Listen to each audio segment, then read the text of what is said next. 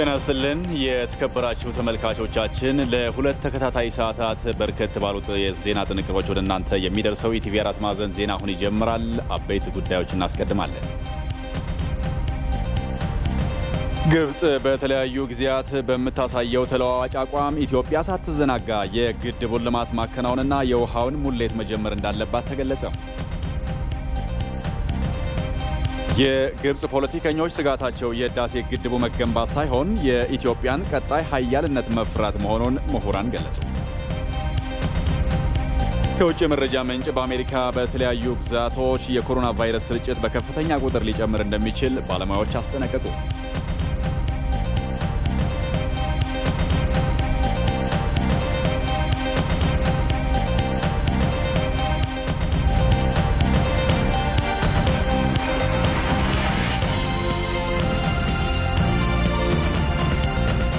ኢቲቪ 4 ማዕዘን ዜናን ጌታቸው ይዘው መራለሁ። በያላችሁበት አብራችሁን ቆዩ።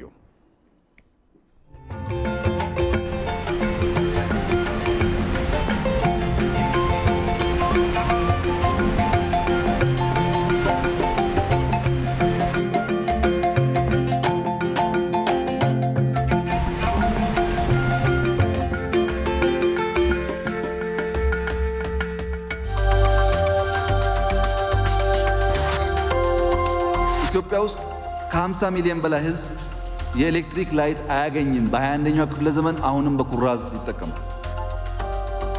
ዛሬም የኢትዮጵያ እናቶች ወገባቸው እስኪጎብጥ ለማመን የሚከብድ እንጨት ተሸክመው ልጆች ያስተምራሉ። የእናቶቻችን ወገብ አይጉበጥ፣ ኤሌክትሪክ ላይት እናገኝ ማለት ቤዚክ መብት እንጂ ሌሎች መጉዳት አይደለም።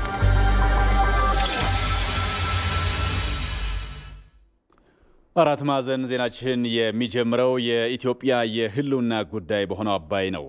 የግብጽ ፖለቲከኞች ስጋታቸው የህዳሴ ግድቡ መገንባት ሳይሆን የኢትዮጵያን ቀጣይ ኃያልነት መፍራት መሆኑን ምሁራን ገለጹ። የታላቁ የህዳሴ ግድብ በውጭ እርዳታ ኢኮኖሚያቸው አልሻሻላላቸው ሀገራት ተምሳሌት የሚሆን ነው ተብሏል። ይመራደም በዚህ ጉዳይ ላይ ተጨማሪ ዘገባ አዘጋጅቷል። የታላቁ ህዳሴ ግድብ ኢትዮጵያ የዜጎቿን የጨለማ ህይወት በብርሃን የምታሸንፍበት ብሎም ከድህነትና ኋላ ቀርነት ለመውጣት ተስፋን የሰነቀችበት ብሔራዊ ኩራቷ ነው። ፕሮጀክቱ ከኢትዮጵያም አልፎ በዙሪያው ላሉ የተፋሰሱ ሀገራት ግዙፍ የኢኮኖሚ ትስስርን የሚፈጥር ነው ሲሉ በጣሊያን ሀገር ሰሊኒዮስ ዩኒቨርሲቲ በዓለም አቀፍ ግንኙነት የዶክትሬት ዲግሪያቸውን የሚያጠኑት አቶ መስፍን ጌታቸው ተናግረዋል። አሁን የኢትዮጵያ ህዝብ ድህነት ሰልችቶታል። ያደጉት ሀገራት የሚኖሩት የኑሮ ዘይቤ ናፍቆታል። ያንን ደግሞ የሚሳካው ምንድነው? ሀገሪቱ ካላት የፓወር ጄነሬሽን በማመንጨትና ያንን ግብ ሲሆን ነው። ለምሳሌ ያህል የህዳሴ ግድብ ለኢትዮጵያ ኢንጂን ነው። ኢንጂኑ ለምንድነው? ለኢንዱስትሪያላይዜሽን ነው። ኢንጂን ነው ለምንድነው? ለኢኮኖሚክ ዴቨሎፕመንት ነው። የኃይል ተደራሽነትን ባሻገር ሀገሪቱ ይህንን ኃይል ለአጎራባች ሀገሮችና ለተፋሰሱ ለሚያዋስናቸው ሀገሮች በኤሌክትሪክ መልክነት በመሸጥ ለኢትዮጵያ ሃርድ ከረንሲ በማስገኘት እነኚህን ኢንጂኖች ያሟላል። ኢትዮጵያ እስካሁን ድረስ የአባይ ውሃ ባለቤቱና እዚህ ግባ የሚባል ጥቅምን ያላገኘች ሲሆን በሌላ በኩል ግን ሌሎች ሀገራትን በመከልከል ግብጽ የአባይን ውሃ ምንም እንኳን መረጃውን ክፍት ባታደርግም ለዘርፈ ብዙ ግልጋሎት ስትጠቀምበት መቆየቷን የውሃ ምህንድስና ምሁሩና የድርድር አባል ዶክተር በለጠ ብርሃኑ ገልጸዋል። ከ70% በላይ የሚሆን የመስኖ መሬቷን ማልማት ይችላልች። በነሱን ስንመለከት የሃይድሮ ፓወር እንትኗን በብቃት መሸፈን ይችላልች። ለሪክሬሽን ተጠቀመዋለች። ከዛም አሻግራ ከቤዚኑ አውጥታ ሌላ በረሃማ ወደ ሆነ ቦታዎች ላይ በማሻገር በሽያጭ ሁሉ ተጠቀመዋለች እና በብዙ መልኩ ውሃውን እየተጠቀመችው። አሁን ላይ ታዲያ ኢትዮጵያ በጋራ እንጠቀም ባለች የግብጽ ውሃውን አትንኩብኝ ባይነት ቀጣይ ስለሚመጣው የኢትዮጵያን ኃያልነት የመፍራት ስጋት ነው ይላሉ አቶ መስፍን ጌታቸው። አሁን የአሜሪካ ራሱ በዓለም ላይ ተጽዕኖ ፈጣሪነቷ ወዴት ሽፍት እያደረገ ነው? ወደ ኢስት ሽፍት እያደረገ ነው። እነ ማንን እየፈራች ነው? እነ ቻይናን እየፈራች ነው። እነ ህንድን እየፈራች ነው። እነ ታይገር ኢስት ታይገሮች ኤዥያን ካንትሪስ እየፈራች ነው። ምንድነው አሁንም የግብጽ ፍራቻ የኢትዮጵያ ተጽዕኖ ፈጣሪነት በምን በመትፈጥረው በዚህ በኢኮኖሚክ ኢንተግሬሽን በመትፈጥረው የፖለቲካል ኢንተግሬሽን ይፈጥርና የኢትዮጵያ ኃያልነትን የመፍራት ያም ሆነ ይህ ግን የህዳሴ ግድቡ ኢትዮጵያ ከውጭ ሀገራት ተረጅነት ወጥታ ራሷን ትችል ዘንድ ግብርናዋን ለማዘመንና ኢንዱስትሪዎች እንዲስፋፉ ለሚጠይቀው የኃይል አቅርቦት ምላሽን የሚሰጥ ዋነኛ መፍትሄ ነውም ተብሏል። የአባይ ግድብ ድህነትን ለጠሉ ህዝቦች በብድር ኢኮኖሚያቸው ሊሻሻል ላልቻሉ ህዝቦች አሻራ ነው፣ ተምሳሌት ነው። ያደጉት ሀገሮች ግብጽ ብትሄድ አሁን እነሰኒያ በረሃ ላይ ሴንትራል ፒቮት ኢሪጌሽን ሲስተምን እንደ ትራክተር ነው የሚጠቀሙበት። ይሄ ደግሞ ምንድነው? አግሪካልቸርን ሜካናይዝድ ከማድረግ የሚመጣ ነው። አሁን መንግስት የትኩረት አቅጣጫ ምንድነው? እርሻ ደግሞ ባለፉት አስተራረስ ዘዴዎች ኢኮኖሚው ሊዘምን አይችልም፣ እጅግ ኋላ ቀር ከመሆኑ የተነሳ። ስለዚህ ሜካናይዝድ መሆን አለበት እና ፓወር ኢንቴንሲቭ መሆን አለበት። ኢትዮጵያ አሁን በየቦታው የምትተክላቸው ኢንዱስትሪ ፓርኮች ትልቁ ዋናው ግብአታቸው ፓወር ነው። ያ ፓወር ከሌለ ዝም ብሎ እንትን ነው ሙዚየም ነው የሚሆነው ማለት ነው። ከሳምንታት በኋላ በሚገባው ክረምትም የህዳሴ ግድቡን የውሃ ሙሌት መጀመር የኢትዮጵያ ጽኑ አቋሟም ሆኗል። ሁልጊዜም የአባይ ወንዝን ፍትሃዊ አጠቃቀም በሚመለከት ተፈጥሯዊ ባለቤት ነኝ የምትለው ግብጽ በዲፕሎማሲው አግባብ ለመደራደርና ልዩነቶችን በመነጋገር ለመፍታት ፍላጎት የሌላት ሀገር መሆኗን ምሁራን ገለጹ። ግብጽ በተለያዩ ጊዜያት በምታሳየው ተለዋዋጭ አቋም ኢትዮጵያ ሳትዘናጋም የግድቡን ልማት ማከናወንና የውሃውን ሙሌት መጀመር አለባትም ብለዋል። ዮሐንስ ፍስሐ ኢትዮጵያ ታላቁ ህዳሴ ግድብን መገንባት ከጀመረችበት ጊዜ በፊትም ይሁን በኋላ ከታችኛው የተፋሰሱ ሀገራት ጋር በዲፕሎማሲያዊ አግባብ በውይይትና በድርድር ልዩነቶችን ለመፍታት ስትንቀሳቀስ መቆየቷ የሚታወቅ ነው። ነገር ግን ሁልጊዜም የአባይን ወንዝ ፍትሃዊ አጠቃቀም በሚመለከት ተፈጥሯዊ ባለቤት ነኝ የምትለው ግብጽ በዲፕሎማሲያዊ አግባብ ለመደራደርና ልዩነቶችን በመነጋገር ለመፍታት ፍላጎት የሌላት ሀገር መሆኗን ነው ለአባይ ውሃ ሙግት መጽሐፍ ደራሲ አምባሳደር ኃይሉ ወልደ ጊዮርጊስ የሚገልጹት። ኢትዮጵያ በገዛ ውሃ በገዛ ገንዘብ በሰራችው ግድብ ይህንን ውሃ የጎረቤቶችን ሳልጎዳ እኔ ከድህነት የምወጣበት አንድ መንገድ ነው ብላ የምትለውን የሰላምን የቀጠናውን ሰላምና ጸጥታ ያደፈርሳል ብላ ጸጥታው ምክር ቤት ደብዳቤ መጻፍ በእውነት ትዝብት ላይ የሚያደርስ አቋም ነው። በጣም የሚያሳዝን አቋም ነው። በቅርብ ቀን እንደ አዲስ በቀጥታ ስርጭት ባደረጉት ቨርቹዋል የሶስትዮሽ የመርሆ ስምምነት ውይይት ላይ ግብጽ ያሳየችው አፈንጋጭ አቋም ሀገሪቱ ምንጊዜም ቢሆን ወንዙን በበላይነት ለብቻዋ ለመጠቀም ያላትን ኢፍትሃዊ እሳቤ የሚያሳይ መሆኑን ነው የፖለቲካ ሳይንስ ምሁሩና የአባይ ውሃ ጉዳይ ተመራማሪና ተደራዳሪ ዶክተር ያዕቆብ አርሳኖ የሚናገሩ። በየክረምቱ ከዝናብ ውሃ ጎርፍ የሚሞላ ውሃ ግብጽ ውስጥ የሚሄደውን ትርፍ ውሃ የመሙላት ያህል ነው እንጂ የሚጎዳቸው አይደለም። ይሄንንም አዙሮ ለማሰብ ፍላጎት የላቸውም፣ ፈቃደኞች አይደሉም። ዋና ነገራቸው ውሃችንን ማንም ሰው እንዳይነካ የሚል ነው።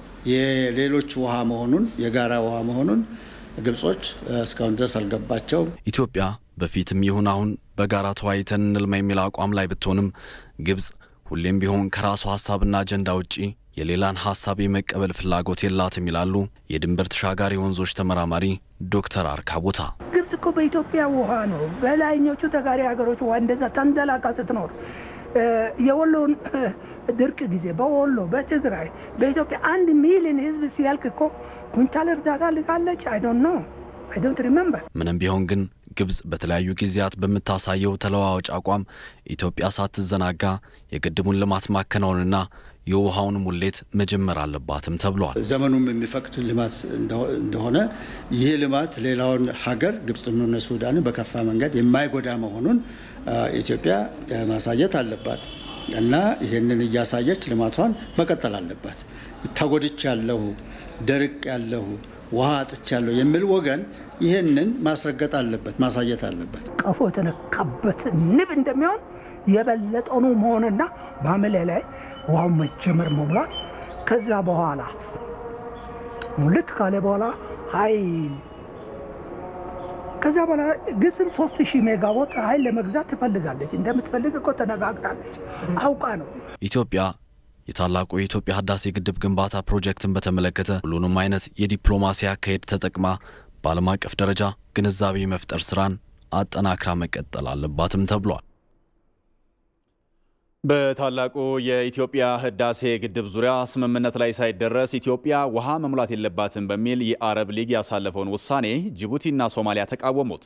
ሊጉ ባወጣው መግለጫ የውሃ ደህንነት ለግብፅና ሱዳን የብሔራዊ ደህንነት ጉዳያቸው በመሆኑ በናይል ውሃ ላይ ያላቸውን ማናቸውንም መብቶቻቸውን የሚጥሱ እርምጃዎች እንደሚቃወም ገልጿል። ሆኖም ጅቡቲና ሶማሊያ የተናጥል እርምጃ ስለመውሰድ የሚጠቅሰውን 5ኛው አንቀጽ አለመቀበላቸው ታውቋል። የህዳሴ ግድብ አሞላልና አስተዳደር ህግጋትን በተመለከተ ሱዳን ከግንቦት 16 እስከ ሰኔ 10 2012 ዓ.ም ባሉት ጊዜያት ውስጥ ተከታታይ ውይይቶች እንዲካሄዱ ያደረገችውን ጥረት አድንቋል። የተባበሩት መንግስታት ድርጅት ዋና ጸሐፊም ሶስቱ ሀገራት በውይይት የጋራ መግባባት ላይ እንዲደርሱም አሳስበዋል።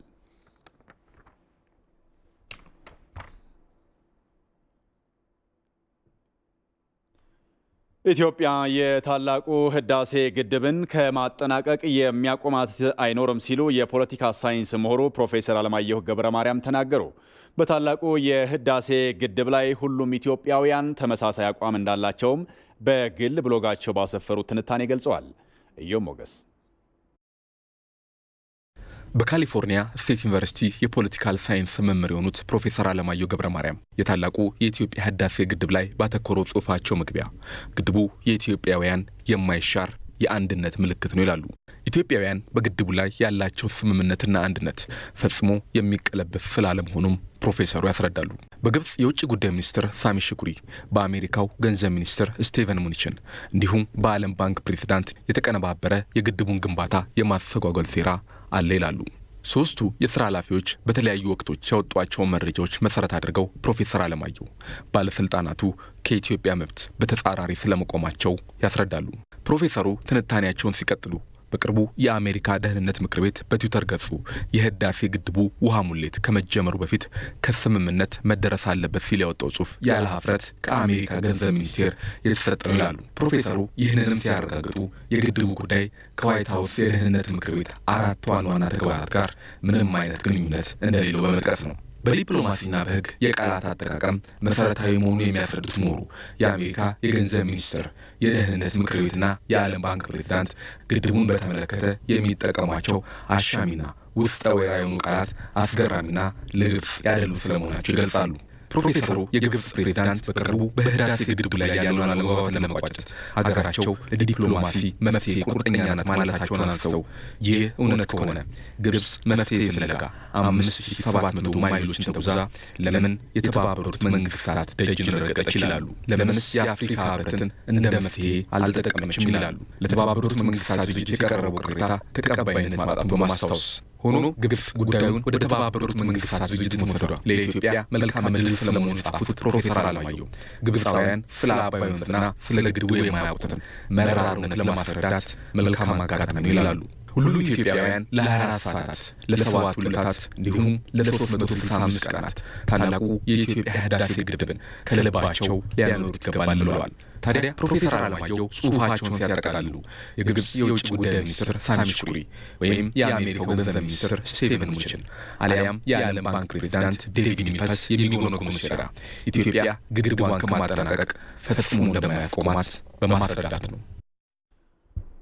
በሌላ በኩል በአሜሪካ ኮንግረስ የብላክ ኮከስ የታላቁ የኢትዮጵያ ህዳሴ ግድብን በተመለከተ የአፍሪካ ህብረት በአህጉሪቱ የሚገኙ ባለድርሻ አካላትን ባሳተፈ መልኩ ሰላማዊ ልባት ለመስጠት እንዲሰራ ጠይቋል። የኮንግረሱ የጥቁር አሜሪካውያን አባላት ስብስብ የሆነው ብላክ ኮከስ የአፍሪካ ህብረት አሁን በታላቁ የኢትዮጵያ ህዳሴ ግድብ ላይ ያለውን አለመግባባት ለመፍታት ቁልፍ ሚና እንዳለውም አስታውቋል። ሁሉንም ባለድርሻ አካላትን ባሳተፈ መልኩ ለችግሩ መፍትሄ ለመስጠት ቢንቀሳቀስ ኮከሱ ድጋፉን እንደሚያደርግ ነው ያረጋገጡት።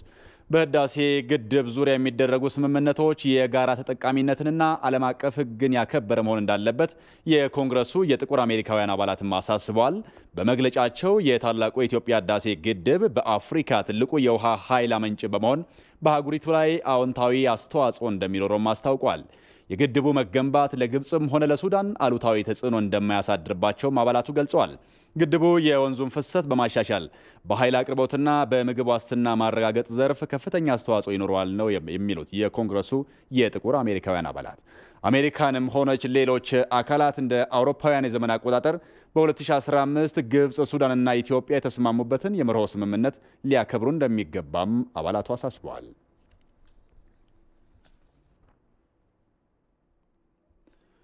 ለታላቁ የኢትዮጵያ ህዳሴ ግድብ ግንባታ በአዲስ አበባ ከተማ በንፋስ ስልክ ላፍቶ ክፍለ ከተማ 32 ሚሊዮን ብር ድጋፍ ተሰብስበዋል። ክፍለ ከተማው ከአዲስ አበባ ከተማ አስተዳደር የተረከበውን የህዳሴ ግድብ ዋንጫ ለአቃቂ ቃሊቲ ክፍለ ከተማ አስረክቧል። የክፍለ ከተማው ዋና ስራ አስፈጻሚ አቶ ፍቃዱ ካሳው እንደገለጹት ዋንጫው በክፍለ ከተማው ባሉ 13 ወረዳዎች ለ15 ቀናት በነበረው ቆይታ 32 ሚሊዮን ብር ድጋፍ ማሰባሰብ መቻሉን ገልጸው ነዋሪዎችና ባለሀብቶች 15 ሚሊዮን ብር ተጨማሪ ቃል መግባታቸውን ተናግረዋል።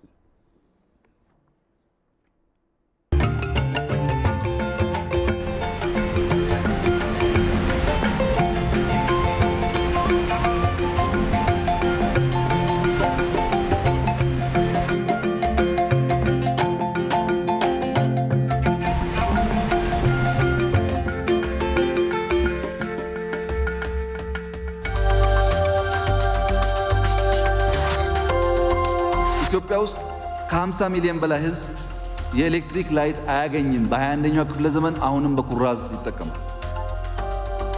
ዛሬም የኢትዮጵያ እናቶች ወገባቸው እስኪጎብጥ ለማመን የሚከብድ እንጨት ተሸክመው ልጆች ያስተምራሉ። የእናቶቻችን ወገብ አይጉበጥ፣ ኤሌክትሪክ ላይት እናገኝ ማለት ቤዚክ መብት እንጂ ሌሎች መጉዳት አይደለም።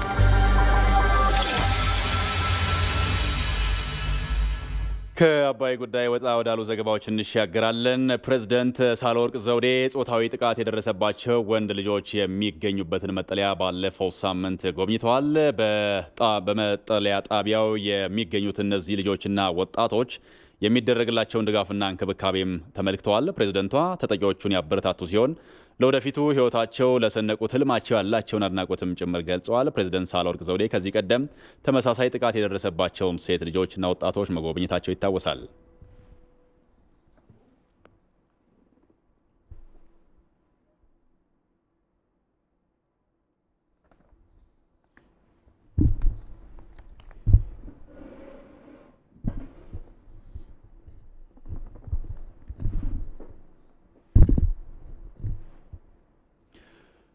ወደ ኮሮናን ወደ ተመለከቱ ዘገባዎች ነው የምንሻገረው። ከኮሮና ጋር በተያያዘ ባለፉት ጥቂት ወራት ውስጥ 32 ሚሊዮን ዜጎች በቤት ለቤት የዳሰሳ ልየታ መዳሰሳቸውን የጤና ሚኒስቴር አስታውቋል። ሚኒስቴሩ የኮሮና ወረርሽኝ በዓለም አቀፍ ደረጃ ከተከሰተ ወዲህ እንደ ሀገር ወረርሽኙን ለመከላከልና ለመቆጣጠር የተወሰዱና እየተወሰዱ ያሉ እርምጃዎችን ለጋዜጠኞች ማብራሪያ ሰጥቷል። የሚኒስቴሩ የህዝብ ግንኙነት ኃላፊ ዶክተር ሰገኔ ረጋሳ 32 ሚሊዮን ዜጎች በቤት ለቤት ዳሰሳው ለመሸፈን መቻሉንም ጭምር ተናግረዋል። የምርመራ አቅም ከማሳደግ አንጻርና ከመፍጠር አንጻር ብዙ ስራዎች የተሰሩበትና ውጤቶችም የተገኙበት አንዱ የምርመራ ማዕከላትን የማደራጀት ነው። እንግዲህ በአጠቃላይ እስካሁን ድረስ 32 የኮቪድ-19 መመርመሪያ ማዕከላትን ወደ ስራ ማስገባት ተችሏል። ይሄኛውም እስከ 8000 የሚደርሱ በቀን ናሙናዎችን የመመርመር አቅም መፍጠር ተችሏል። ምንም እንኳን አንዳንድ ማነቆች ቢኖሩበትም አሁን ላይ ከ5000 እስከ 6000 በየቀኑ መመርመር የተቻለና ሪፖርትም እየወጣ ነው ያለው። ሌሎች 19 ማዕከላት ደግሞ በሂደት ላይ አሉ። እነዚህ በሙሉ ኃይላቸው ወደ ምርምር ስራ ሲገቡ በአጠቃላይ 51 የሚሆኑ ማዕከላትን ማደራጀት ተችሏል ማለት ነው። እነዚህ 51ዱም በሙሉ ኃይል ወደ ስራ ሲገቡ ወደ 15000 በቀን የናሙናዎችን የመመርመር አቅም መፍጠር ተችሏል። የላቦራቶሪ የለይቶ ማቆያና ማከሚያ ማዕከላትን ቁጥር ከጊዜ ወደ ጊዜ በማሳደግ በኩልም በርካታ ስራዎች ተሰርተዋል ነው ያሉት። ለኮቪድ-19 ብቻ የሚያገለግሉ አገልግሎት እየሰጡ ያሉት 273 ያክል መካኒካል ቬንቲሌተሮች አገልግሎት እየሰጡ ነው ያሉት። ከዚህ በተጨማሪ 100 የሚሆኑ በቅርብ ጊዜ በኢትዮጵያ መድኃኒት አቅራቢ ኤጀንሲ የሚሰራጭ 100 መካኒካል ቬንቲሌተሮች በመጋዘናችን ውጭ ገብተዋል፣ በእጃችን ገብተዋል። ሌላ 300 ያክል የሚሆኑ ደግሞ የግዢ ሂደት ላይ ነው ያለው። ኦልሞስት ግዢው እያለቀ ያለበት ሂደት ነው ያለው። ሌላው ከዚህ ጋር ተያይዞ ከዚህ በፊትም እንደገለጽ ነው በአሜሪካ መንግስት እርዳታ የተገኙ 500 መካኒካል ቬንቲሌተሮች አሉ። ሌላው የኳራንታይን የለይቶ ማቆያና ለይቶ ማከሚያ ማዕከላትን የማደራጀት ስራ ነው የተሰራው። እስካሁን ድረስ 13859 የለይቶ ማከሚያ አልጋዎች ተዘጋጅቶ አገልግሎት እየሰጡ ነው ያሉት። በለይቶ ማቆያ ላይ ደግሞ 3576 አልጋዎች በአጠቃላይ 17435 አልጋዎችን ማዘጋጀትና ወደ ስራ እንዲገቡ ማድረግ ተችሏል። ሀገር አቀፍ የወጣቶች የክረምት ወራት በጎ ፍቃድ አገልግሎት በይፋ ተጀምሯል። በዘንድሮ የበጎ ፍቃድ አገልግሎትም 10.1 ሚሊዮን በጎ ፍቃደኞች ይሳተፋሉ ተብሎ ይጠበቃል። ይህንን ጉዳይ የተመለከተው ይመራደም ነው፣ ቀጥሎ ይቀርባል። በሚቀጥሉት 3 የክረምት ወራት በኢትዮጵያ ተግባራዊ የሚደረገው ሀገር አቀፍ የወጣቶች በጎ ፍቃድ አገልግሎት በሰሜን ሸዋ ዞን ደብረ ብርሃን ከተማ ችግኝ በመትከልና ደም በመለገስ ተጀምሯል። በበጎ ፍቃድ አገልግሎት ማስጀመሪያ ላይ ተሳትፏቸውን ያደረጉት የደብረ ብርሃን ከተማ ወጣቶችም በክረምት ወራት የተለያዩ በጎ ፍቃድ ተግባራትን ለማድረግ መዘጋጀታቸውን ተናግረዋል። በበጎ ፍቃደኝነት የሚደረግ ከስጦታዎች የላቀ ስጦታ ነው። ስለሆነ ያው ደም መስጠት አሁን 3ኛዬ ነው። ከኮሮና ጋር ተያይዞ ያለውን ወረርሽኝ ህብረተሰባችን ራሱ እንዲጠብቅ ግንዛቤ መፍጠርና ሌሎች ተጓዳኝ ከአረንጓዴ ልማት አኳያ ችግኝ መትከል፣ ሌሎች አቅመ ደካሞችን መርዳት የሚሉት ላይ በሰፊው ለመስራት አስበን ወጣቱ ጋር አብረን በቅንጅት እየሰራንበት ያለ ሁኔታ ነው። ቀጣይ 3 ወራቶችን በርካታ ተግባሮችን በበጎ ፈቃደኝነት በማከናወን በርካታ ከኛ ድጋፍ የሚሹ የማህበረሰብ ክፍሎች ይኖራሉና በበጎ ፈቃደኝነት እነዛን የህብረተሰብ ክፍሎች እናገለግላለን ብለን እናስባለን። በሰሜን ሸዋ ዞን በዘንድሮ የአረንጓዴ አሻራ መርሃ ግብር በወጣቶችና በሴቶች ተሳትፎ 267 ሚሊዮን ችግኞችን ለመትከልና የኮቪድ-19 ወረርሽኝ የሚያስከትለውን ኢኮኖሚያዊ ተጽዕኖ ለመቋቋምም ተጨማሪ 9000 ሄክታር መሬት ለማልማት መዘጋጀቱን ዞኑ አስታውቋል። በአማራ ክልል በወጣቶች የክረምት በጎ ፍቃድ የተለያዩ ተግባራት የሚከናወኑ መሆናቸውን የገለጹት የክልሉ ሴቶች ህጻናትና ወጣቶች ቢሮ ምክትል ኃላፊ አቶ አባይነህ መላኩ የሀገር ሀብት የሆነውን ጣናን ለመታደግ ወጣቶች ከፍተኛ ተሳትፎ እንዲያደርጉም ጥሪ አቅርበዋል። ጣና የአባይ እናትና አባት ነው። የታላቁ ህዳሴ ግድባችንን ህይወት ለማስቀጠል ካለንበት ድህነት ለመውጣት ከፈለግንና ለሚቀጥሉት 50 እና 100 ዓመታት ህዳሴ ግድባችንን መጠበቅ ካለብን ጣናን ማደን አለብን። ይህ ጥሪ ሀገር አቀፍ ጥሪ ነው። ወጣቶቻችን፣ ሴቶቻችን በሀገራችን ያሉት በሁሉም አቅጣጫ ላይ ጣናን በዚህ ክረምት ለመታደግ ለእውነት ለማዳን ከ3 ቀን እስከ 5 ቀን በጣና ዳር ድንኳን በመጣል ጣናን ከእምቦጭ ልንታደገው ይገባል። የክረምት በጎ ፍቃድ ትልቁ ዘመቻችን። በሀገር አቀፍ ደረጃ በክረምት በጎ ፈቃደኞች የሚሰሩ 10 ዘርፎች የተለዩ መሆናቸውን የተናገሩት ደግሞ የሴቶች ህጻናትና ወጣቶች ሚኒስትር ዴኤታ ወይዘሮ ህይወት ኃይሉ የኮሮና ቫይረስን መከላከል፣ ማዕድ ማጋራትና የአረንጓዴ አሻራ ይገኙበታል ብለዋል። በዘንድሮ ክረምትም 10.1 ሚሊዮን በጎ ፈቃደኞች እንደሚሳተፉ በመጥቀስ ከ5 ቢሊዮን ከሚተከለው ችግኝ የአንበሳውን ድርሻ የሚይዙት ሴቶችና ወጣቶች ናቸው። ይሄን ስራ ደግሞ እጅግ በጣም አጠናክረን መቀጠል የኛ ኃላፊነት ነው ማለት ነው። ይሄንን መስራት ማገልገል ከምንም በላይ አካባቢያችንን ለመጠበቅ የአየር ንብረት ለውጡን ለመታደግ ጭምር ትልቅ አስተዋጽኦ ማበርከት ይጠበቅብናል። መንግስት ያልደረሰባቸውን የህብረተሰብ ችግሮች ወጣቶች በተቀናጀ መልኩ ተደራሽ መሆን እንዳለባቸውና የህዳሴ ግድቡን ጉዳይም የህዝብ ጉዳይ በማድረግ ረገድ በወጣቶች ትኩረት ሊሰጠው ይገባልም ብለዋል ሚኒስትር ዴኤታዋ። ህዳሴ ግድባችንን ጉዳይ ከምንም በላይ ሁላችንም ግድቡ የኛ ነው፣ ግድባችንን እውን ለማድረግ ሁላችንም ደግሞ መትጋት አለብን የሚለውን ሞቶ በየአቅጣጫው የማሰራጨትና ለዚህ ግድብ አለኝታ መሆናችንን በሚፈለግብን ሁሉ የራሳችንን አስተዋጽኦ ለማበርከት መዘጋጀት ነው ማለት ነው። በሴቶችና ህፃናት ላይ የሚደርሱ ጥቃቶችን የመከላከል እንዲሁም ድርጊቱን በፈጸሙት ላይም ተገቢ የሆነ የህግ እርምጃ እንዲወሰድባቸው የማድረግ ስራ ከምንጊዜውም በላይ በወጣቶች በጎ ፈቃድ አገልግሎት መጠናከር አለበትም ተብሏል። በኦሮሚያ ክልል በመልካም አስተዳደር ችግሮችና በተለያዩ ምክንያቶች ያልተጠናቀቁ ፕሮጀክቶችን በአፋጣኝ በማጠናቀቅ የህብረተሰቡን ዘላቂ ልማት ለማረጋገጥ እንደሚሰራ በክልሉ ምክትል ርዕሰ መስተዳድር ማዕረግ የማህበራዊ ዘርፍ አስተባባሪው አቶ አዲሱ አረጋ ተናገሩ። በፊንፊኔ ዙሪያ ኦሮሚያ ልዩ ዞን ሰበታ ሐዋሳ ወረዳ የተለያዩ ፕሮጀክቶች ተመርቀዋል። ይድነቃቸው ሰማው ተከታትሎታል። ይህንን ጉዳይ የሚያቀርበው ሰለሞን አበጋዝ ነው።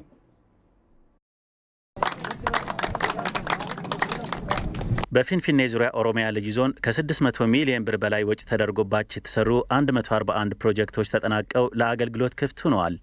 በዞኑ በሰበታ ሐዋሳ በሚገኙ ልዩ ልዩ ወረዳዎችም ትምህርት ቤቶች፣ የንጹህ መጠጥ ውሃ ተቋማት፣ ድልድዮች፣ መንገድና ሌሎችም ፕሮጀክቶች ተመርቀዋል። ፕሮጀክቱን የመረቁት በኦሮሚያ ክልል ምክትል ርዕሰ መስተዳድር ማዕረግ የማህበራዊ ዘርፍ አስተባባሪ አቶ አዲሱ አረጋም በክልሉ የህብረተሰቡን ልማት ተጠቃሚነት ለማረጋገጥ የተለያዩ ፕሮጀክቶች ተከናውነዋል ብለዋል። ይሁንና በአንዳንድ አካባቢዎች በመልካም አስተዳደርና በሌሎች ምክንያቶች ግንባታቸው በተያዘላቸው ጊዜ ሳይጠናቀቅ መቆየቱን አቶ አዲሱ አብራርተዋል። የነበሩትን ክፍተቶች በማረምና ህብረተሰቡን ተሳታፊ በማድረግ የክልሉን ዘላቂ ልማትን የሚያረጋግጡ ፕሮጀክቶች ግንባታ ተጠናክሮ እንደሚቀጥል ነው አቶ አዲሱ የተናገሩት። በዘንድሮ ዓመት እንደ ክልል ወደ 4000 የሚጠጉ የተለያዩ ፕሮጀክቶችን ጨርሰናል። የመስኖ ፕሮጀክቶች፣ ጤና ጣቢያዎች፣ ሆስፒታሎች፣ ትምህርት ቤቶች፣ የመንገድ ድልድይ እና ሌሎች መሰረተ ልማቶችን ማጠናቀቅ ችለናል። በዚህም ወደ 14 ሚሊዮን ህዝብ የሚጠጋ ቁጥር ያለው ህዝብ በእነዚህ ፕሮጀክቶች መጠናቀቅ በቀጥታ ተጠቃሚነቱ ይረጋገጣል ብለን ነው የምናምነው። የፊንፊኔ ዙሪያ ኦሮሚያ ልዩ ዞን አስተዳደርም የተጠናቀቁት ፕሮጀክቶች የነዋሪዎችን የልማት ጥያቄ ምላሽ የሚሰጥ ነው ብሏል። በተለያዩ ጊዜያት ህብረተሰባችን ጥያቄ ሲያነሳበት የነበረ የመልካም አስተዳደር ችግር የነበረባቸው የተጓተቱና ብዙ አመታቶች የፈጁ በመሃልም የተቋረጡ ነበሩ ማለት ነው። ስለዚህ በዘንድሮ ዓመት እነዚህን ችግሮች በመለየት እንዲጠናቀቁ ነው ያደረግነው ማለት ነው። የሰበታ ሐዋሳ ወረዳና አካባቢው ነዋሪዎችም በፕሮጀክቶቹ መጠናቀቅ መደሰታቸውን ተናግረዋል። ገበሬዎቹ ምርታቸውን ወደ ገበያ ለማምጣት ይሄ ወንዝ በጣም ያስቸግራቸው ነበር። ብዙ ህይወትም ክረምት ላይ ያልፍ ነበር እና አሁን እንደምታየው ያው በዚህ ጎንም ድልድዩ ከተሰራ በኋላ ይሄ ክረምትም እየመጣ ስለሆነ ካሁኑ ያው እንደምታዩት ነው ችግሩ እየተቀረፈ ነው። ከዚህ በፊት መንገድ አጥተን ገበያ ስንወጣ እዱር ቀርተን አሁን ደግሞ ይመስገነው መንገድ መጣልን። መብራትም አይተን ማናቀው ከከተማ ነው እንጂ ገጠር ውስጥ ያልገባም አሁን መብራትም አገኘን። ጥሩ ውሃም በይበልጥ ጥሩ ውሃ የማይሆን ውሃ ጠጥተን በህመምና በሞት ተሳቅለን ነበር። አሁን ይመስገነው መንግስት አይናችን ከፍቶልናል። ብዙ ተማሪዎች ወደ 8 ወደ 9 ሲያልፉ በመሃል አቋርጦ ሲቀሩ ነበሩ። ይሄ ምንድነው ከቤተሰቦቹ ደግሞ የማስተማር አቅም ስለሌላቸው የቤት ኪራይ እስከ 800 እስከ 1000 ድረስ የሚደርስ ነበር። ስለዚህ አሁን ደግሞ ጊዜውን ጠብቆ ይሄ ሁለተኛ ደረጃ ትምህርት ቤቱ ስለተከፈተልን በራሴ ስምና በህዝቡ ስም ምስጋናዬን ላቀርብ እወዳለሁ ማለት ነው። ይህ በእንዲህ እንዳለም የአዋሽ ወንዝ ተፋሰስ በዞኑ ነዋሪዎች ላይ በጎርፍ ምክንያት የሚያደርሰውን ጉዳት ለመከላከል የሚያስችልና 160 ሚሊዮን ብር ወጪ ተደርጎበት እየተከናወነ የሚገኝን ግንባታ ተጎብኝቷል። በሌላ በኩል የኦሮሚያ ክልል ሰሜን ሸዋ ዞን አባገዳዎች፣ የሀገር ሽማግሌዎችና ነዋሪዎች የክልሉ መንግስት በተለያዩ ምክንያት ተጓተው የነበሩ ባለዘርፈ ብዙ ፋይዳ ፕሮጀክቶች ቃል በተገባው መሰረት ተጠናቀው ለአገልግሎት እንዲበቁ እያደረገ ያለው ተግባር የህብረተሰቡን ቅሬታ እንዲፈቱ ያስቻለ መሆኑን ገልጸዋል። በዞኑ የተካሄደውን የፕሮጀክቶችን ምረቃ የተከታተለው ደግሞ ሪፖርተራችን ብሩክ ተስፋዬ ነው። አስተያየቶቹን አሰባስቧል። ቀጥሎ ይቀርባል። ሆስፒታል በመጓተቱ እስካሁን ብዙ ችግር ነበረ በእናቶች ላይ። እናቶች ከጤና ኬላዎች ከጤና ጣቢያዎች ሪፈር ተደርገው ወደ ሆስፒታል በሚሄዱበት ጊዜ መንገድ ላይ ብዙ እንግልት ይደርስባቸዋል። መንገድ ላይ ይወልዳሉ። መንገድ ላይ ህይወታቸው ያልፋል። ብዙ ውጣ ውረዶችን አልፈው ነበረ። አሁን ደግሞ ይሄ አቅጣጫ ተቀምጦ ፕሮጀክቶች ቶሎ እንዲያልቁ ተደርጎ ደግሞ ይሄ ፕሮጀክት ይሄ ጤና ሆስፒታል በማለቁ ለእናቶች ትልቅ መፍትሄ ይኖራል ብዬ አምናለሁ። በእውነቱ ይህ ክልላዊ መንግስት እንደ ቃል በገባው መሰረት ማንኛውንም ፕሮጀክት እያፋጠነና በጥሩ ሁኔታ እየሰራ በመሆኑ ህዝብም ከመንግስት ጎን በመቆም የሚፈለገውን ከህዝብ የሚፈለገውን አስተዋጽኦና ድጋፍ እያደረግን ነው። ከዚህ በፊት የትምህርት ቤት ጉዳይ ላይ በጣም ችግር ነበረ፣ ኃይለኛ ችግር ነበረ። እዚህ ብቻ ሳይሆን እንደደራ ወረዳ ብዙ ጥያቄ ትልቅ ብዙ ተመላልሰን በጥያቄ መሰረት ጥያቄው ተመልሷል። ይህ በጥያቄ በረጅም ጊዜ የተጠየቀ ጥያቄ ነው። ይህንን አግኝተናል። መሀል መንገዱ መሄድ አይቻልም። ዳሩን ጭቃ ነው፣ ውሃ ነው፣ ረግረጋማ ነው መሬቱ። ክረምት በጣም አስቸጋሪ ነው። ኃይለኛ ችግር ነበረ በእውነቱ። አሁን እንግዲህ እንደሚታዩት ይሄ ለገብረ ጉራቻ ሁለተኛ ትውልድ ማለት ነው። በጣም አሪፍ ነው። በጣም የሚያረካ፣ በጣም የሚያስደስት። መንግስት በዚሁ መቆም የለበትም፣ መቀጠል አለባቸው። ብዙ ያልተዳረሱ ቦታዎች አሉ። በከተማችን ብዙ ችግር ነበረ። አሁን ደግሞ ከለውጡ ወዲህ ብዙ ነገሮች እየተሰሩ ነው። ለምሳሌ ውስጥ ለውስጥ መንገዶች አሉ። እነዚህ በጥንቃቄ እየተሰራ ነበረ። እንደዛም ያው ዛሬ ተመርቋል። ሌላም ችግር ነበር። የከተማችን ነዋሪ ብዙ የውሃ ችግር አለ፣ የማብራት ችግር አለ። አሁን ይሄ ሁሉ ሙሉም በሙሉ ባይሆንም እየተመለሰ ነው። ከዚህ በፊት ለዚህ ለደራ ህዝብ ብዙ ጥያቄዎች ነበሩበት። የልማት ጥያቄ ያለው፣ የመልካም አስተዳደር አለው፣ የሰላም ሶስት ታላላቅ አጀንዳዎች ነበሩት። ከነሱ ውስጥ የሰላምም ጉዳይ የልማቱም ጉዳይ እንደ ቀደም ተከተሉ እየተመለሰ ነው። በምስራቅ ሐረርጌ ዞን በ47 ሚሊዮን ብር ወጪ የተገነባው የቴክኒክና ሙያ ማሰልጠኛ ኮሌጅ ተጠናቆ ለአገልግሎት ክፍት ሆኗል። የአካባቢው ነዋሪዎችም ኮሌጁ በአካባቢያቸው መከፈቱ ትልቅ እድል እንደፈጠረላቸው ነው የተናገሩት። ሪፖርተራችን አሊ ደደፎ መረጃውን አድርሶናል። ሩት ወርቁ እንደሚከተለው ታቀርበዋለች። በምስራቅ ሐረርጌ ዞን በ47 ሚሊዮን ብር ወጪ የተገነባው የመልካ በሎ ወረዳ የቴክኒክና ሙያ ማሰልጠኛ ኮሌጅ ተጠናቆ ለአገልግሎት ክፍት ሆኗል። ኮሌጁን ያስመረቁት የኦሮሚያ ክልል አፈ ጉባኤ ወይዘሮ ሎሚ በዶ በአጭር ጊዜ ውስጥ ተገንብቶ የተጠናቀቀው የመልካ በሎ የቴክኒክና ሙያ ኮሌጅ ለክልሉ ትልቅ ምሳሌ መሆኑን ገልጸው ከዚህ ቀደም ተጀምረው ያልተጠናቀቁ ፕሮጀክቶችን የክልሉ መንግስት በአጭር ጊዜ ውስጥ ለመጨረስ በከፍተኛ ትኩረት እየሰራ ነው ብለዋል። ፕሮጀክቶትኒ ቡሌይን ማሊፋፋን ማሊፍ ኤቢፋሙዳፍ ኢንጌኝ ከንጀዱ የተጓተቱ ፕሮጀክቶች ምክንያታቸው ምንድነው የሚለውን ከእናንተ ጋር በመሆን አጣርተን በጣም በአጭር ጊዜ ውስጥ ተጠናቀው ለአገልግሎት እንዲበቁ እንሰራለን። የኦሮሚያ ክልል የቴክኒክና ሙያ ማሰልጠኛ ቢሮ ኃላፊ አቶ ኤባ ገርባ በክልሉ በርቀት የሚገኙ ወረዳዎችን በትምህርት ስልጠና ለማዳረስ የክልሉ መንግስት 5 የቴክኒክና ሙያ ኮሌጆችን ዘንድሮ አስገንብቶ ለአገልግሎት አብቅቷል ብለዋል። በኦሮሚያ የተያዘው እቅድ ሁሉንም ወረዳ ላይ አንዳንድ ኮሌጅ እንዲኖር ነው የተፈለገው። ይሄም በመንግስት በጀትና በህዝብ ተሳትፎ እንዲሁም በወረዳ በከተማ አስተዳደሮች ድጋፍ ጭምር በሁሉም ወረዳ አንዳንድ ኮሌጅ እንዲኖር እየተሰራ ስለሚገኝ ነው። ካሁን በፊት የነበሩት ኮሌጆች በከተማ እና በመሀከል ዙሪያ ያሉ ተለቅ ያሉ ከተሞች ላይ ነው ያሉት። ግማሹ ወረዳ እስካሁን አልተዳረሰም። ስለዚህ ራቅ ያሉ አካባቢዎች የትምህርትና ስልጠና እድል እንዲያገኙና ማህበራዊና ኢኮኖሚያዊ ኑሯቸውን እንዲያሻሽሉ ተብሎ ያዳረስን እንገኛለን። የመልካ በሎ ወረዳ ነዋሪዎች ኮሌጁ በወረዳቸው መከፈቱ ትልቅ እድል እንደፈጠረላቸው ለኢቲቪ ተናግረዋል። አሁን እዚህ ጋር ይሄ ኮሌጅ ሲሰራ በጣም ነው የተደሰነው። ነው ከሆነ አሁን ልጆች እዚህ ተምሮ ምንም ያው 10ኛ ክፍል ተምሮ ቁጭ ነው በቃ ቴምፕላስ ቁጭ እየተባባሉ ነው የሚሰዳደቡት። መማርም ስላልቻሉ ማለት ነው። ዳ ልጆች ናቸው በብዛት ያሉት እና አሁን ይሄ ቴክኒክና ሙያ በቃ ሲከፈትልን በጣም ተደስተናል። ዛሬ በተለይ እውነቱን ነው የምልህ በጣም ነው ተደሰትነው። ለመማር ፍላጎት ያላቸው በጣም ከፍተኛ ታለንት ያላቸው ተማሪዎች በኢኮኖሚክ ተስኖ ምክንያት መማር ያልቻሉ አሉ። ብዙ ተስኖ ሊያሳደረበት የነበረው የተማሪዎች ኃይለኛ ነበሩ። አሁን እዚህ ጋር አጋጣሚ ፕሮጀክት ለመከፈቱ በጣም ደስ ብሎናል። እኔ እንደዚህ ተወላጅ ተማሪ እዚህ አካባቢ ነዋሪ በመሆኔ በጣም ተደስቼበታል። ሴቶቻችን ያንን ብዙ ርቀት ሄደው ኢኮኖሚካሊ ሳይኮሎጂካሊ ብዙ ጉዳት ይደርስባቸው ነበር። አሁን ግን እዚሁ እየሰሩ የቀን ስራ እየሰሩ ማታ የሚማሩ አሉ እና ይሄ በጣም ለሴቶቻችን እኔ በጣም ደስታ ከባድ ደስታ ይሰማኛል። በምስራቅ ሐረርጌ ዞን ሰሞኑን የበደኖ አንደኛ ደረጃ ሆስፒታልን ጨምሮ በርካታ ፕሮጀክቶች ተጠናቀው ለአገልግሎት ክፍት ሆነዋል።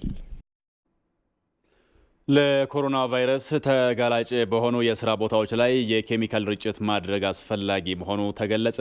የኢትዮጵያ ብሮድካስቲንግ ኮርፖሬሽን የሰራተኞችን ደህንነት ለመጠበቅ የኬሚካል ርጭት አካሂዷል። ትዕግስት የሻነው ተጨማሪ አላት። ለኮሮና ቫይረስ ተጋላጭ ከሆኑ መስኮች መሃል የጋዜጠኝነት ዘርፉ ተጠቃሽ ነው። የኢትዮጵያ ብሮድካስቲንግ ኮርፖሬሽንም ማህበረሰቡን በተለያዩ የዘገባ ስራዎች መረጃዎችን ከማድረሱን በተጨማሪ ሰራተኞቹን ከወረርሽኙ ለመጠበቅ እየሰራ ይገኛል። ጋዜጠኞች እንደ ጸጥታ አካላት እንደ ሕክምና ባለሙያዎች በየቦታው እየሄዱ የሚዘግቡና መረጃ የሚያደርሱ ስለሆኑ ለበሽታው ከፍተኛ ተጋላጭ ናቸው ብለን እናስባለንና ኮርፖሬሽኑ የራሱን ኮሚቴ አቋቁሞ የተለያዩ ነገሮችን ለማድረግ ሞክረናል። ከዛም በተጨማሪ ዲስኢንፌክት ማድረግ ወይም ማስረጨት የተለያዩ አሁን ዛሬ ሁለተኛ ጊዜያችን ነው። በጣም እናመሰግናለን። የአዲስ አበባ ከተማ የምግብና መድኃኒት ቁጥጥር ዛሬ መጥቶ ረጭቶልናል። ከአሁን በፊት ደግሞ እኛ ኬሚካሉን ገዝተን ደግሞ ሌሎች በጽዳት ስራ ላይ የተቋቋሙ ድርጅቶች መጥተው ረጭተውልናል በነፃ። እኛ ኬሚካሉን ብቻ ነው ያቀረብነው። አሁን ደግሞ ሁሉንም ነገር በነፃ አድርገውልናል። ስለዚህ ከተለያዩ ተቋማት ጋር ግንኙነት በማድረግ በተቻለ መጠን ሰራተኛው ራሱን የሚጠብቅበትን መንገድ እየሰራን ያለ ነው። ከዛ በተጨማሪ ደግሞ ምናልባት አሁን ሳይንሱ እንደሚነግረን ከሆነ በግርም ያው ስትረገጪ ሰው የሚተፋው ምን የሚለው እየተረገጭ ስለምትመጪ በጫማም የሚመጣባቸው ነገሮች በጣም ከፍተኛ ስለሆኑ አሁን ደግሞ ሰራተኛው ጫማውን በኬሚካል እየነከረ እያስነካ ወደ ተቋሙ እንዲገባ ለማድረግ ጥረቶችን ጀምረናል። በዚህ መንገድ የተቻለ መጠን እያደረግን ያለ ነው። ለኮሮና ቫይረስ ተጋላጭ የሆኑ አካባቢዎችንና የመስሪያ ቦታዎችን የጸረ ተዋሲያን ኬሚካሎችን እንዲረጩ ማድረግ ተገቢ መሆኑንም ተገልጿል። ለዚህ ኬዙ ደግሞ በአዲስ አበባ ላይ በተለይ ከተቋማት ወይም ደግሞ ከግለሰብ አልፎ ወደ ማህበረሰቡ ገብቷል። ለነዚህ ህብረተሰቡ የሚበዛባቸው ነው ፐብሊክ ፕሌስ ምንላቸውን መረጨት መቻል አለበት። ይሄን ደግሞ ሪኮመንድ የሚያደርገው ወይም ደግሞ ምክር ሀሳብ የሚሰጠው የዓለም ጤና ድርጅት ስለሆነ በዚህ መልኩ መረጨቱ ህብረተሰባችን መከላከል ነው። ለዚህ መረጨቱ አስፈላጊ ነው ማለት ነው። ለኮሮና ቫይረስ ተብለው የሚረጩ ኬሚካሎች ቫይረሱን ከመግደላቸው በተጨማሪ ለሌሎች በሽታ አምጪ ተዋሲያን ጭምር ለማጥፋት ይረዳል ተብሏል። እንደ ኢሚቴሽን የምንጠቀማቸው ኬሚካሎች በዓለም አቀፍ ደረጃ እንደውም በኢትዮጵያ ተስማሚነት ኤጀንሲ የጸደቁ ናቸውና ቫይረሱንም የመግደል አቅማቸው በአንድ ደቂቃ ውስጥ ያሉት ቫይረሶች የኮሮና ቫይረስን ብቻ ሳይሆን ሌሎች ተዛማጅ የሆኑ ቫይረሶችንም ባክቴሪያዎችንም ሌሎች ተዋሲያንም አጠገብ ያሉትንም የመግደል አቅም አላቸው። ከተረጩ በኋላ ወዲያው የስራ እንቅስቃሴን መጀመር ይቻላል። ሽታ ብዙ የላቸውም። ሲቀመሙም ሲሰሩም እንደየቦታው በተመጣጠነ ኬሚካል ኮንሰንትሬሽን ስለሆነ ምንም አይነት ጉዳት የላቸውም። ወዲያው በተረጨ ጊዜ ወዲያው ወደ ስራ መግባት ይቻላል።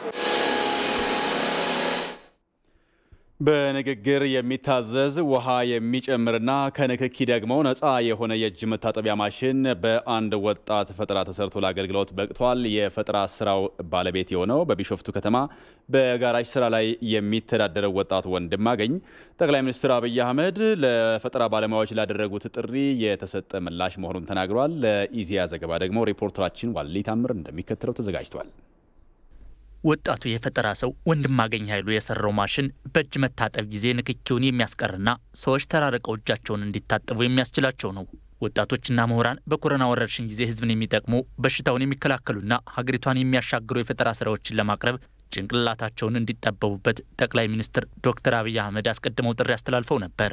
በቢሾፍቱ ከተማ በጋራጅ ስራ የሚተዳደረው ወጣት ወንድማገኝ ታዲያ ለዚህ መልእክት ምላሽ ብዬ ነው የስራዬን ውጤት ይፋ ለማድረግ የበቃሁት ሲል ይገልጻል። ማሽኑ ለውሃ ሳሙናና ሳኒታይዘር መጨመሪያ 3 መክፈቻ ቧንቧዎች እንዳሉትም ወጣቱ ተናግሯል።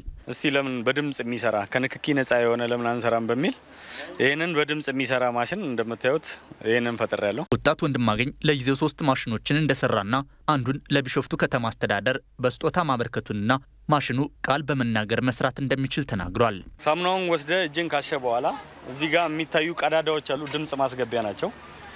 እዚህ ቀዳዳ ጋር መጣ ብልጽግና ስትለው ውሃው ይፈሳል። የተሰራው ሲስተም ይሄን ይመስላል። ማሽኖቹ ከተለያዩ ተሽከርካሪ አካላት በግብዓትነት ተጠቅሞ እንደሰራቸው ጠቅሶ አገልግሎት ሰጥቶ የሚወጣው ውሃ ታክሞ እንደገና ለአትክልት ልማት እንዲውል ለማድረግ እንደሚሰራም ወጣት ወንድማገኝ አመልክቷል። እዚህ ቦክስ ውስጥ ደግሞ ሶፍትዌሮች አሉ። ከነ ሲስተማቸው እዚህ ውስጥ ነው ሁሉ ነገር ያለው። እዚህ ውስጥ ደግሞ ይሄን ውሃ የሚስቡ ሞተሮች አሉ። እነዚህ የኤሌክትሪክ ሞተሮች ናቸው። እነዚህ ናቸው የሚስቡት። በኤሌክትሪክ አማካኝነት ነው የሚሰሩት። ሶስቱም ላይ እንደዚህ አይነት አሉ። እዚህኛው ላይም እንደዛው። እነዚህ ሞተሮች ናቸው። መኪና ላይ የሚገኙ ሞተሮች ናቸው። እነዚህ ላንድ ክሩዘር ላይ የሚገኙ የፊውል ፓምፕ ናቸው። እነዚህ በኤሌክትሪክ ሲስተም ነው የሚሰሩት። ያው እንደምታየው የታጠበው ውሃ ደግሞ በዚህ ቱቦ አማካኝነት ይሄዳል። አሁን የሰራነው በእንደዚህ ነው ለጊዜው። ግን ከዚህ በኋላ የምንሰራው ደግሞ የታጠብንበት ውሃ ራሱ የሆነ ቦክስ ውስጥ ተቀምጦ ታንከር ውስጥ ታክሞ ለአትክልት እንዲሆን ነው የምናደርገው። ወጣቱ ፈጠራውን በጀሪካን ላይ ጀምሮ አሁን እስከ 1000 ሊትር ውሃ ወደሚይዝ ማሽን ማሳደጉንና ለወደፊቱም ከዚህ የተሻለ ፈጠራ ይዞ ለመቅረብ አስቧል። በአዳማ ሳይንስና ቴክኖሎጂ ዩኒቨርሲቲ ተባባሪ ዲን ዶክተር ዳዊት ጉደታ ወጣቱ የእጅ መታጠቢያ ማሽኑን ሲሰራ በማማከር ሲደግፉት ቆይተዋል። ዶክተር ዳዊት በሰጡት አስተያየትም የወጣቱን ክህሎት በመጠቀም ለወደፊቱ የዚህን ማሽን አቅም ማሳደግ ሲቀርቡት ብቻ በሴንሰር የሚሰራ የእጅ መታጠቢያና በሪሞት ኮንትሮል የሚሰራ የበር ላይ ፍተሻ ጭምር በመሞከር ላይ መሆናቸውን ገልጸዋል። የዚህ ቮሊዩም ታንክ 1000 ሊትር ነው። ወደ 10000 ማረክ ትችላል። የዛን ሰዓት የሚፈልገው የሞተር ካፓሲቲውም ትልቅ ይሆናል አይደለም። ስለዚህ ይሄኛው ባትሪ ደግሞ ወደ ምን ቀይረዋለን? ጄነሬተር ሊኖራቸው ይችላል፣ ኖርማል መብራት ሊኖራቸው ይችላል። እነሱን ወደ ምን እናመጣቸዋለን? ዳይሬክት ወደ ኤሌክትሪክ ሲስተም እናመጣቸዋለን ማለት ነው። ሶ ኔክስት በሪሞትም ደግሞ እንዲሰራ አላማ አለን። ገብተዋል። ያን ደግሞ ሙሉ ለሙሉ ሄደን ሰክሲድ አድርገንበታል። ወደ ገበያ ላይ ስንመጣ ደግሞ ከዚህ የተሻለ ማቅረበን እንደምናሳዩ ባለሙሉ ተስፋ ነኝ። የኮሮና ወረርሽኝን ለመከላከል ይረዳሉ ተብለው በጤና ባለሙያዎች ከሚመከሩት ዋና ዋና መንገዶች አንዱ እጅን አዘውትሮ በውሃና ሳሙና መታጠብ ሲሆን ለዚህም የወጣቱ የፈጠራ ስራ የበኩልን አስተዋጽኦ እንደሚኖረው ተገልጿል። በቀጣዩ የምርት ዘመን 4.2 ሚሊዮን ኩንታል ምርት ለማግኘት አቅዶ እየሰራ እንደሚገኝ የትግራይ ክልል ደቡባዊ ዞን እርሻ መምሪያ ገልጿል። በክልሉ እየተካሄዱ ባሉ የመዋቅር ማሻሻያ ስራዎች ምክንያት ባለሙያዎች በሚገባ አርሶ አደሩን መደገፍ አለመቻላቸው ግን እንቅፋት እንደሆነበት መምሪያው አስታውቋል። ይህንን ጉዳይ ሙሉጌታ ተስፋይ እንዲህ ያቀርበዋል። መብራቱ ረዳይ በእምባላጀ ወረዳ የቤት ምራቅ ቀበሌ ነዋሪ ሲሆን የጉድጓድ ውሃን በመጠቀም በሩብ ሄክታር መሬት ከ100 በላይ ቋሚና ጊዜያዊ አትክልቶችን እያለማ ይገኛል። ከቤተሰቦቹ ጋር በመሆን ላለፉት 7 ዓመታት በመስኖ ስራ መሰማራታቸው የሚገልጸው መብራቱ የተቀናጀ የመስኖ አሰራር መጠቀም ውጤታማ ያደርጋል ብለዋል። አፕል ይፈርዩ ማንጎ እንደሚታየው አፕል፣ ማንጎ፣ አገዳ፣ ቀይ ስር፣ ጤና አዳም፣ ሰላጣና ሌሎች በርካታ አትክልቶች አሉን። እዚህ የምናመርታቸው እስከ መቀለ ድረስ እንልካለን። ዳርዳሩ የምትመለከተው ደግሞ ሙዝም አለ። ሌሎች በበጋ ወቅት ለእንስሳት መኖነት የሚያገለግሉ አትክልቶችም አሉን። እንደዚህ አድርገህ ማምረት በርካታ ጥቅም ነው ያለው። ስፍራው የመንፈስ እርካታም እንደሚሰጠው የሚገልጸው ወጣቱ ጥራጥሬ ከመሸጥ ይልቅ የመስኖ ውጤቶችን በመሸጥ በገበያቸው ላይ መሻሻል መታየቱን ተናግረዋል። ሓደ ካብ ልኾነ ነገራት ነጻይኻ ካብ ዕደጋ ነጻይኻ ካብ የዚህ አሰራር ጥቅሙ ከመግዛት ነጻ ያደርጋል። በአገዳና በአፕል ስር፣ ሰላጣና ሌሎች መሰል በፍጥነት የሚደርሱ ጊዜያዊ አትክልቶችን እንተክላለን። በቅርብ ወራትም ያልተቋረጠ ውጤት ታገኝበታለህ። የዚህ አካባቢ ሰዎችም ከዚህ እየመጡ ይወስዳሉ። ጥራጥሬ ከመሸጥም ታድጎናል። በዚህ ቦታ ያለው ጥልቅ የውሃ ጉድጓድ 12 ሜትር ጥልቀት ያለው ሲሆን በዙሪያው ለሚገኙ አርሶ አደሮችም ከመኸር ወቅት ተጨማሪ ምርት እንዲያመርቱ አግዟቸዋል። አሁን ላይ በመስኖ የለማው ምርታቸው አነስተው ለቀጣዩ የምርት ዘመን እየተዘጋጁ ነው። ያው ዝትርለሁ መታል ሐርስልና የመሽላሐር አዝመራ ስለልሐገ አዝመራ መሽላሐር ታታት ይህ የምታዩት የእርሻ ስራ በቆሎ የነበረ ተነስቶ ነው አሁን እያለሰለስን ያለ ነው። በሌሎች አካባቢ ግን ዝግጅታችንን አጠናቀናል። ማዳበሪያ አምጥተናል። ምርጥ ዘር አምጥተን ለመዝራት እየተዘጋጀን ነው። አርሶ አደሮቹ የማዳበሪያ ግብዓት መውሰዳቸውና ምርጥ ዘር ለመውሰድ በመጠባበቅ ላይ ቢሆኑም የባለሙያዎች ድጋፍ ግን አነስተኛ ነው ብለዋል። አይ ሰሞያ በሙሉነት ጥቧት የመልካት ተቆምጠው ባለሙያዎች በሚገባ ያገዙን አይደለም። አርሶ አደሩ ነው እርስ በርስ እየተነጋገረና እየተደጋገፈ ያለው። ስለዚህ መንግስት ለባለሙያዎች ተገቢውን ስልጠና ሰጥቶ ማሰማራት ቢችል ጥሩ ነው። የዘር ወቅት ሳይደርስ ተቀናይተን እንድንሰራ ለአርሶ አደሩም ስልጠና ቢሰጠው ጥሩ ነው። የደቡባዊ ዞን እርሻ መምሪያ እንደገለጸው በኮሮና ቫይረስ ስርጭት ምክንያት የወረዳ ባለሙያዎች በሚገባ አልተንቀሳቀሱም። ሆኖም ግን ለተሻሉ አርሶ አደሮችና የቀበሌ ልማት ባለሙያዎች ስልጠና መስጠቱን ገልጸዋል። መጀመሪያ ለራሳቸው ስልጥነው የቡድን አመራሮች ከዛ ለገበሬዎቹ እንዲያሰልጥን ነው አቅጣጫው የሰጠነው ማለት ነው። አሁን በደንብ ድጋፍ የሚሰጡ አገልግሎት የሚሰጡ ባለሙያዎች አሉ። በተቃራኒ ደግሞ አሁን የተፈጠረው በተለይ በክልላችን አሁን የድልድል ስራ እየተሰራ ነው ያለው። እንትኑ ይሄ የፈጠረው በወረዳዎች ትንሽ ክፍተት አለ ከወረዳ ባለሙያ ማለት ነው። የጣቢያው ባለሙያው ግን አሁን ከገበሬዎቹ ጎን ሆኖ ነው እየደገፈ ያለው። በቀጣዩ የምርት ዘመን በሄክታር 29 ኩንታል በማምረት ከ143 ሺህ ሄክታር መሬት 4.2 ሚሊዮን ኩንታል ምርት ለማግኘት አቅዷል። እስካሁን ድረስ 28 ሺህ ሄክታር መሬት በዘር መሸፈኑም መምሪያው አስታውቋል። ለኢቲቪ ዜና ሙልጌታ ተስፋይ ማይጨው።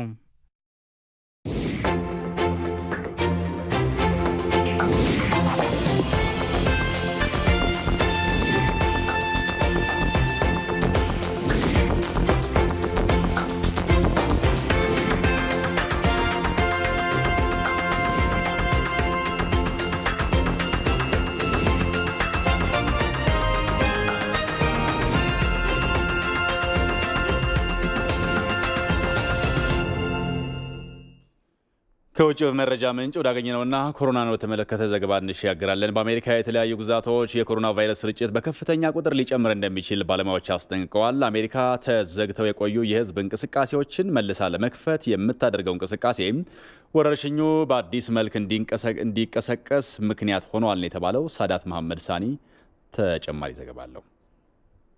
በአሜሪካ የተላላፊ በሽታዎች ከፍተኛ ተመራማሪና ፕሬዚዳንት ዶናልድ ትራምፕን በኮሮና ዙሪያ የሚያማክሩት ዶክተር አንቶኒዮ ፋውቺ አሁን ላይ በአሜሪካ አስደንጋጭ በሆነ መልኩ የኮሮና ቫይረስ ተጠቂዎች ቁጥር እየጨመረ መምጣቱን ለሀገሬው እንደራሴዎች ተናግረዋል። ከቀናት በፊት 30 ሺህ አዲስ የቫይረሱ ተጠቂዎች ነበሩ። ለኔ ይህ ትልቅ ችግር ነው። መረጃዎች እንደሚያመለክቱት ባለፈው ሳምንት የሀገሪቱ የኮሮና ቫይረስ ታማሚዎች ቁጥር 25 በመቶ ጭማሪ አሳይቷል። ፍሎሪዳ፣ ቴክሳስ እና አሪዞና ከፍተኛ ቁጥር ያስመዘገቡ ግዛቶች ናቸው። ቀጣይ ሳምንት በአሪዞና፣ ቴክሳስ እና ፍሎሪዳ የተከሰተውን አዲስ የወረርሽኝ ክስተት አቅማችንን የሚፈታተን ይሆናል። በተቃራኒው ፕሬዚዳንት ዶናልድ ትራምፕ የቫይረሱ ወረርሽኝ ጨምሯል በሚለው ሐሳብ አይስማሙም። እንዲሁም ከፍተኛ ቁጥር መመልከት የቻልነው ብዙ ሰው ስለመረመርን ነው ብለዋል። ስለዚህ ብዙ መመርመር የተጠቂዎቹን ቁጥር የሚጨምር ከሆነ የመመርመር መጠኑ እንዲቀነስ አዝዣለሁ ሲሉ በአንድ የምርጫ ቅስቀሳቸው ላይ ተደምጠዋል። በኋላ ላይ የዋይት ሃውስ ቃል አቀባይ ለቀልድ ያሉት ነው ብለው ሊያስተባብሉ ቢሞክሩም ፕሬዚዳንቱ ዳግም በመገናኛ ብዙሃን ፊት ለፊት ቀልድ አለመሆኑን ተናግረዋል።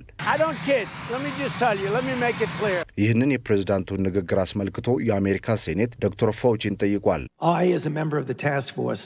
እኔም ሆንኩ በግብረ ኃይል ውስጥ ያሉ ባልደረቦቼ እስካሁን የምርመራ መጠናችንን እንድንቀንስ አልተነገረንም። ዶክተር ፋውቺን ጨምሮ በርካታ ባለሙያዎች አሜሪካ የተዘጉ የንግድና ሌሎች እንቅስቃሴዎችን መልሳ መክፈቷ አዲስና መጠነ ሰፊ የኮሮና ወረርሽኝ ሊያስከትል እንደሚችል አስጠንቅቀዋል።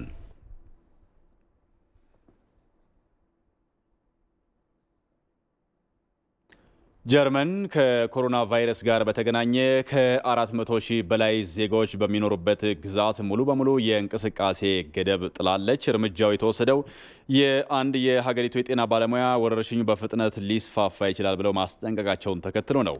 በሀገሪቱ ሰሜናዊ ግዛት የሚገኘው የስጋ ማቀነባበሪያ ፋብሪካ ውስጥ ወደ 1500 ሰዎች በቫይረሱ መያዛቸውም ድንጋጤ ፈጥሯል። የግዛቲቱ አስተዳዳሪ የእንቅስቃሴ እገዳው አስገዳጅ መሆኑን ተናግረዋል። በጉትስሎ ግዛት ቁጥራቸው በርከት ያለ የቫይረሱ ተጠቂዎች አግኝተናል። እንዲሁም አንዳንድ ዓለም አቀፍ ግንኙነቶችን የሚያስተናግዱ ግዛቶች ተመሳሳይ ክስተት ተስተውሎባቸዋል። ስለዚህ ትልቅ ችግር ነው። በአፍሪካ የመጀመሪያው የሆነው የኮቪድ-19 ክትባት ሙከራ በደቡብ አፍሪካ ሊጀመር ነው። የሙከራው ተሳታፊ የሆኑት ደቡብ አፍሪካውያን በዚህ ሳምንት ክትባቱን እንደሚወስዱ ጆሃንስበርግ የሚገኘው ዊት ወተርሰንድ ዩኒቨርሲቲ ባስተናገደው የቪዲዮ ጉባኤ ላይ ተገልጿል። 2000 ሰዎች የሚሳተፉበት ሙከራም በሁለት ምዕራፍ ተከፍሎ ይከናወናል። በመጀመሪያው ምዕራፍ የተካተቱት 1900 ግለሰቦች በመጀመሪያው ምዕራፍ ከሚሰጠው የተለየና ጠንካራ መጠን ያለው ክትባት ይወስዳሉ ነው የተባለው።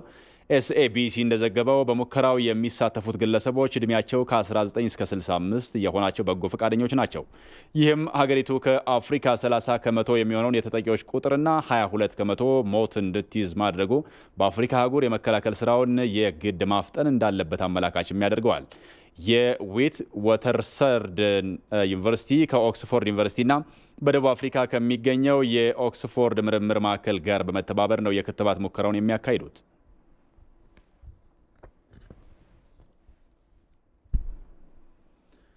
ቀጥሎ ወደ አየር ሁኔታ መረጃን የምንሻገረው ዛሬና በቀጣይ